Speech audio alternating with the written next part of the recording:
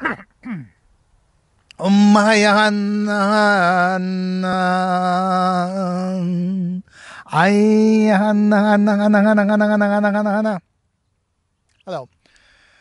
Today I will speak about illusory nature of the reality.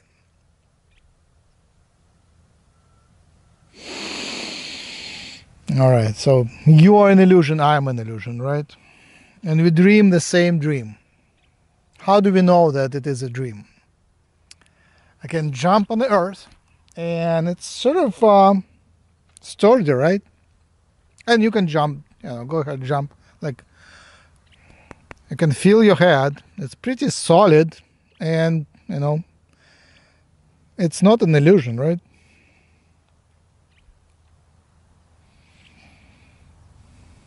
And you can bite your lip a little, like it's painful.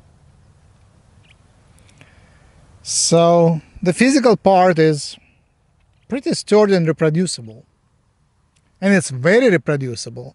In science, some things are very poorly reproducible, but in physical, mechanical things, you can drop the ball how many times you want, it will always fall on the floor. Gravity is very reproducible down here. So what is so illusory? What is so illusory about it?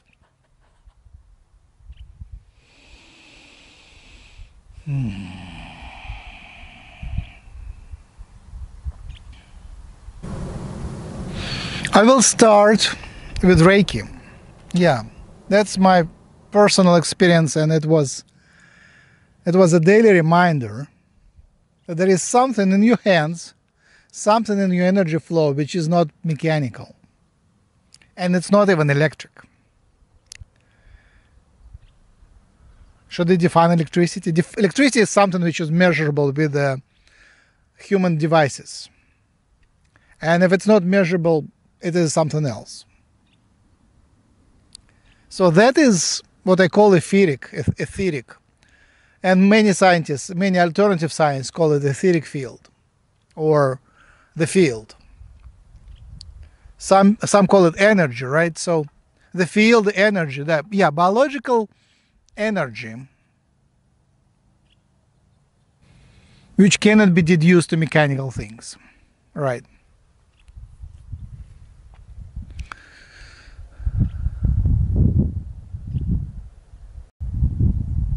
So Reiki does miracles. And you feel subtle energies in your hands. And these energies are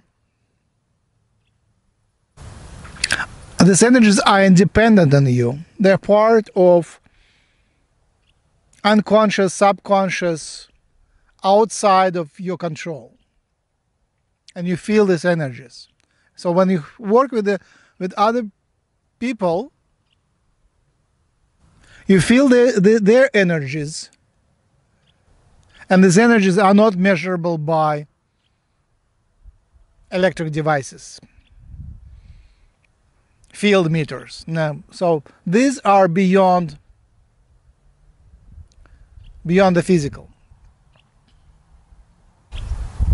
Then there are synchronicities. And some synchronicities are pretty trivial, like when you're in a good state, when you are coherent meaning you are in harmony. Yeah, coherence and harmony is about the same thing. So you are in harmony with the world. Then you get 1111 on clock, in your emails, on your messages, in your visual field and numbers which are surrounding you. And then you get messages from the universe, and some of them are very meaningful. So they come to you from random places, like you're driving and you see a random writing or title which corresponds exactly to what you're thinking. So you just realize you're thinking inner thought which shouldn't be visible to anyone, is revealed to you back by the universe, by the matrix, in words and messages. And the messages which are given to you by strangers or people who are not supposed to know what you're thinking, but these messages reflect to you back. Your inner thoughts, your mind, your thoughts. The voice which speaks within you starts speaking from outside of you to you. And of course there is astral travel, prophetic dreams, out-of-body experiences, and near-death experiences. And there are outright miracles like people living without food, and resurrection of dead, miraculous healings, and miraculous help which you get in critical situations, like near-death situations, very dangerous accidents, when you were supposed to die and miraculously you were saved. And of course there is a miracle of love. When the energy comes to you which cannot be explained by normal routine, energy comes from inside, from the other dimension. So these oscillations of energy, these waves of good feeling or bad feeling, highs and lows, they cannot be explained by normal predictions, normal explanations. Like the weather around you doesn't change, your thoughts don't change, but something in the matrix, something in the environment changes, and you feel very different. So the ability to feel, empathy, is also another illustration of the illusory nature of the reality. And of course the messages, channeling, psychic messages. There is a way of transcending it. Many ways of transcending it, many ways of transcending the limitations. Intuition is one of the proofs of the illusory nature of the reality. So in channeling messages we get explanations, how it is all set up, how it is all maintained, and ancient teachings, especially Hinduistic teachings, about their nature of the creation. Yes. Numerology, by the way, I'm the last one to accept numerology, but there is something, and sacred geometry, yes, there is something in this reality which reveals its artificial nature, and numerology is one of those. It's really hard to catch it, prove that it is there, but there are things here and there which are mysteriously connected, mysteriously revealing the digital nature of this reality, or the role of course it's not only digital, it's a combination of waves and numbers, yes, symbols and waves. It's a combination of symbols and waves. Recently I heard that the Earth is especially rich in symbols, while some other planets like Mars is more into a wave nature of the reality. So wave versus particle, on Earth it is more particle, more symbolic than waves.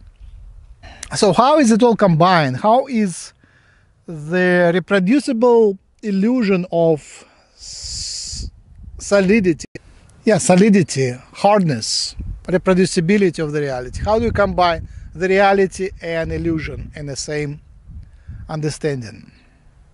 How do you combine this duality into into harmony. So one of the main laws of this reality is that it protects itself. It goes out of its way to prove to you that it is real. You think you catch it, you think you discover a miracle, and then if you start investigating this miracle, it disappears, it just dissolves. There is a lot of explanations why this miracle was actually not a miracle, but it was a natural thing. Yeah, it was real. It was real, not a miracle. Not a real miracle, but it was trivial. Yeah, trivial.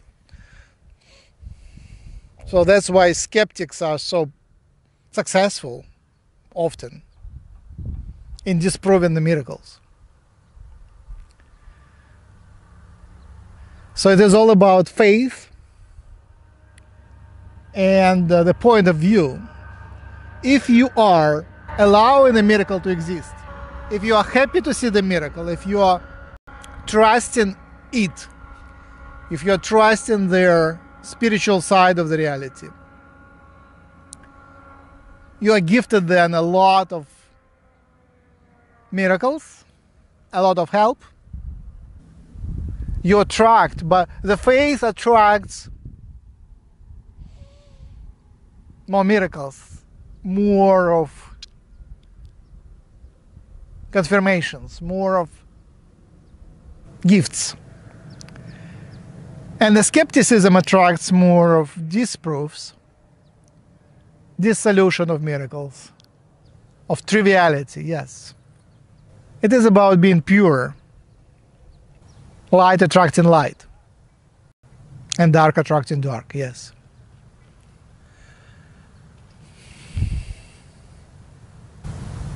So in the past you would compare the reality to a theatric play, a book, a novel, having its own laws. Now a better illustration would be a movie, right? And a computer game. I wonder what stands behind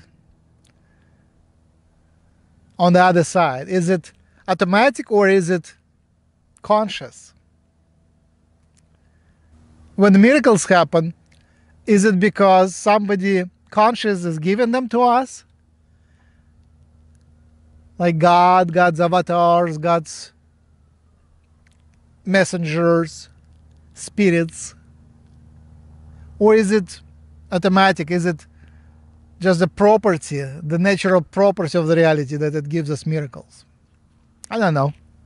I think it is often both. Yeah, so often it is both. It's easier for them to help us from other side when we are open to that help, inviting that help, and meet it with appreciation. So let's do a bit of prayer. Chanting is great, right? The simplest chant is just any sound. It is what you put in the sound what matters. So make any sound and intend it to be a prayer, intend it to be a chant.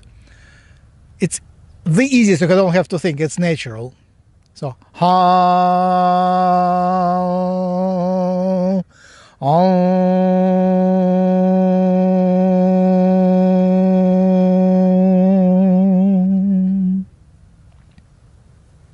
right? Of course, some sounds sound a bit more divine than others, so use your preferences. But I experimented with it and discovered that usually people pull out the sounds, the melodies from their childhood. Not all of them, but some of them are more imprinted in our soul. So it doesn't have to be alien to us. The prayer, the mantra, the chant doesn't have to be alien to us. It's coming from inside. It's coming from childhood imprint. So play with your sound and discover within yourself what is your inner chant. It might have been gifted to you by your mother, father, parents, grandfathers, grandmothers, your family. There is a story that there is an African tribe where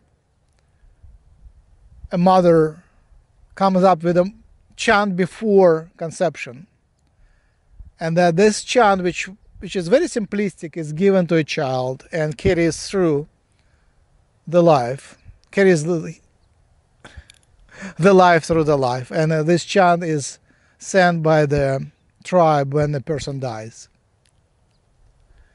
So there is something which is very intrinsic to you. And as usual, the choices, yes, you can choose. You don't have to discover it. It might be just chosen. So you can choose the chant, the chant which is yours.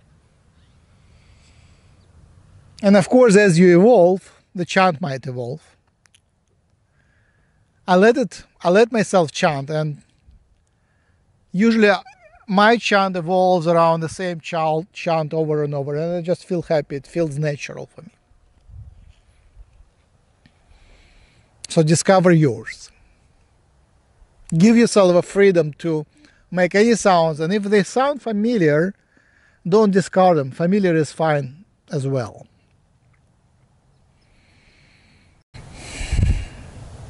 And of course, the lessons, right?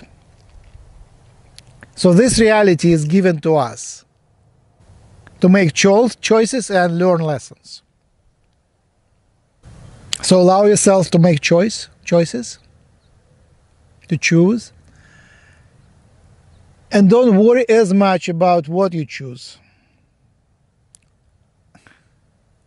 The experience of choosing is as important or even more important than the result of the choice. And if a choice is obvious, it's easy, but hardest are the choices when there is no choice, or where the options are equally unacceptable. Now, the time is a great part of this illusion, of this experience. The time is absolutely essential. So, space-time is united. Space and time, matter and time, and energy and time, waves and time. You see, many waves here are waves in time, right? Of course, there are static waves, right? Like waves in the hair, they're static, or on the fabric. The waves in the fabric are static. They don't move in time. But many waves, huge number of waves, many types of waves, like light, sound, they are only existent because of the illusion of time. Mantra is unfolded in time. My speech, any speech, is unfolded in time, except the speech in the book, which exists all in the book at once, but you read it by unfolded in time, except those cases when you swallow the book all at once, like supernaturally, mysteriously. So the nature of time is important here. And the choices are also made under time pressure. You would make many choices you would avoid, many painful choices you would avoid unless there was a time pressure. So time is used here for both obtaining the lessons, learning the lessons, and of course, for mind control, even for pain. Pain is also something which, birth, life, pain, pleasure, death, resurrection, all of that is unfolding in time, with time. So next time you feel pain, think about time. Time is healing, time is killing, time is dragging us through their experiences, but also it has also wave properties. It is wavy. Sometimes it runs, sometimes it's slow. And there is a dance between your consciousness and time, your focus of attention and time. Sometimes you are here and now, in this time, in this space, in this body. But more often you are not here, not now. You are in the future, in the past, anywhere except here. Especially when you are in pain. You don't want to face the pain. You are elsewhere. And the pain is sometimes, not always, sometimes a focusing mechanism which brings you back to here and now. To the place and time, to the body, place and time where you are. So realize that you are co-creating this dance with time, and as Bashar says, you're co-creating time. I discovered that it is true in those simple circumstances when you are late and you're trying to squeeze more into existing time. So you have like 12 minutes and you can wait simply, or you can do something else, or you can think about something interesting in these 12 minutes. So I realized when you do something important, when you squeeze more time, more accomplishments in these 12 minutes, the 12 minutes run out of faster. Let me give you an example because you might be confused here what I'm trying to convey. Say you're driving, right? And you need to get somewhere in time and you're late. So you need to get somewhere in 12 minutes. If you just relax and just allow yourself to drive and not to get distracted, you might get there in time. More likely to get there in time. If you, at the same moment, you say, I have 12 minutes and now let me talk on the phone, or let me think about something smart, something involved, then by some miracle, the 12 minutes run short, because at that, as you think about interesting things, as you are engaged in finishing other things, like doing things, then the time runs out faster. Which is kind of inconvenient, very inconvenient. Like especially for those of us who grew up in fast cities, in big cities, in capitals of the world, we are used to rush things. We are used to squeeze out of time as much accomplishment as possible. So you just realize that the more you try to do, the faster the time runs, and the older you get. It's not absolute, it is relative, it is just an experience, but it is an interesting experience that proves to me that time is also depends on what we think. Everything depends on what we think. So by controlling and by being aware of your thoughts, by being aware of your thoughts and being aware of those dependencies, you might be able to work better with time, with how do you call it? With the dimension of time. So by being aware that you co-create time, you might work better with the dimension of time. So on the other side of the creation, on the invisible side of the creation, there are many consciousnesses. There is a consciousness of the Creator and helpers, which are all representing Creator, the reflections of Creator, fragments, facets of the Creator. It's all one creation reflecting on itself. But in any way, there are angelics, and angelics are cool. They are the messengers of God responsible for maintaining this illusion, maintaining this matrix and the system, and they are very good in rebooting it and healing it using their special powers. They have very unique powers. They understand what is happening down here below, and they can fix things. On one hand, they're The heart is hard, the reality is tangible, solid. On the other hand, it is an illusion, a perfectly induced illusion, a well-maintained illusion. But there are many ways around of it, especially where the random things are involved. So what is random to us is under full control of the consciousnesses on the other side.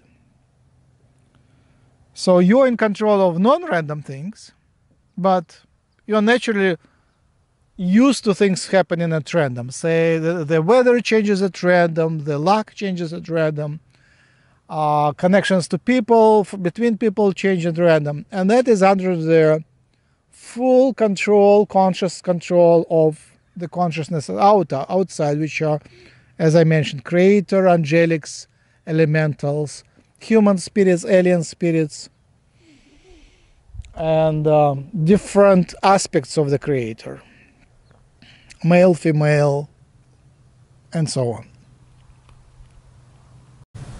So if you pray already, if you are praying already, you don't have to change anything. If you are not praying yet, I invite you to start praying as a way to progress, as a way to learn, as a way to harmonize yourself with the reality which is an illusion. So to harmonize yourself with this reality which is a dream. And a good way to pray is to start with the gratitude, address it to a specific consciousness outside of this world, express your invitation for certain help, and end up with a gratitude. Sometimes when I'm desperate, I invite all helpers. I recruit, invite everybody I could remember, especially I start with the ancestors who I remember and those who I don't remember, all together. Ancestral help is very real, very the word real is not working anymore. Very powerful in prayers. It's a very powerful spiritual force. It's within your design. One of the strongest part that form your many bodies and energy flows is the ancestral part. You invite the creator, the God, the male or female aspect of it, all of them together. Invite the angelics, ascended masters, specific ascended masters, elementals, your spirit guides, your spirit helpers, and the specific spirits you like. But one at a time is better. And you can feel which the invitation would work best for you. I like very much to ask for help of the Divine Mother, meaning the universe, the divine aspect, the female aspect of the universe, feminine aspect of the universe. But in some occasions you might invite Grindel if you need some rough, strong, and skillful help. Yeah, Grindel would be great. And sometimes it could be an open invitation. My usual formula for health is I invite all my healers to help.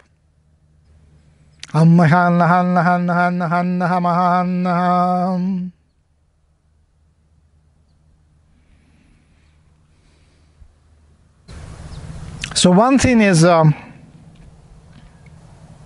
to consider is to consider quantum properties of the world. What works for quantum particles, quantum particles also works for life. And one of those is uncertainty principle, the uncertainty principle. And this principle is very simple. Things are uncertain until you pay attention to them. Things are uncertain, undefined, they don't exist. They are not formed in the matrix until a consciousness looks at them. A conscious being looks at them.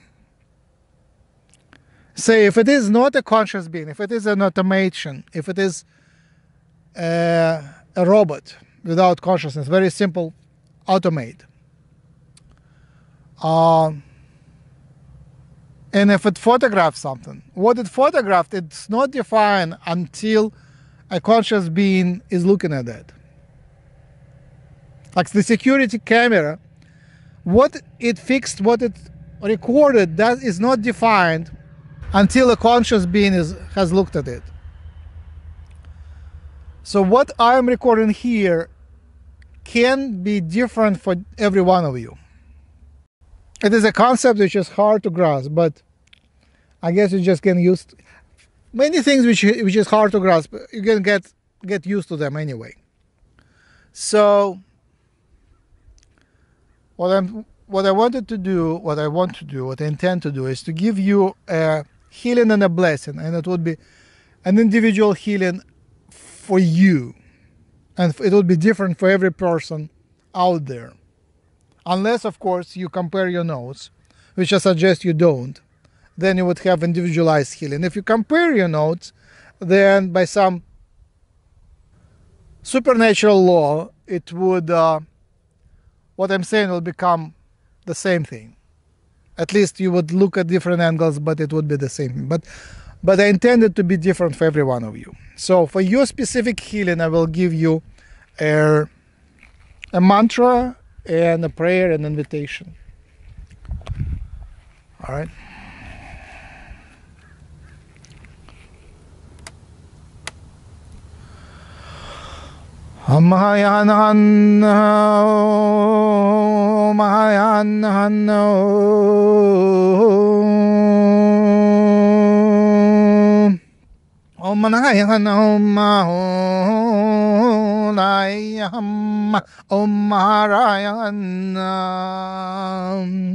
O Ramaya Han Han Han Han Han O Nada Ya Nada Nada Nada Dada Nada Nada Yan Han. Repeat after me. Thank you, thank you, thank you.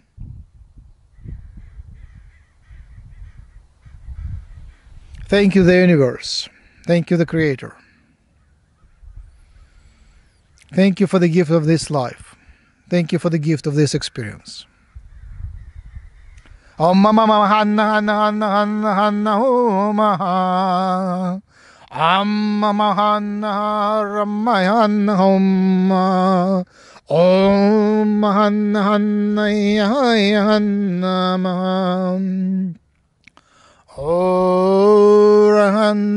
Maham Maham.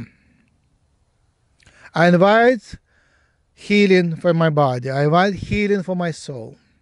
I invite healing for my business. I invite healing for my finances. Thank you, thank you, thank you for your help. O Rahanahama Rahamana Ayamaya Om Ay ay ay ay Manam Om Manam Rahamanam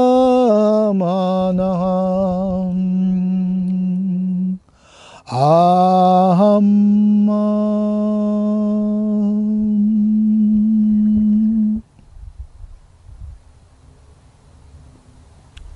Repeat after me. Thank you, Mama. Help me, help me, help me. Thank you. Om Mama Hanna Hanna Hanna Hanna Hanna Hanna Hanna Hanna Om Aham Ramahannahannahannahannahannahumahan. Ahamma Umayahanna Hanna.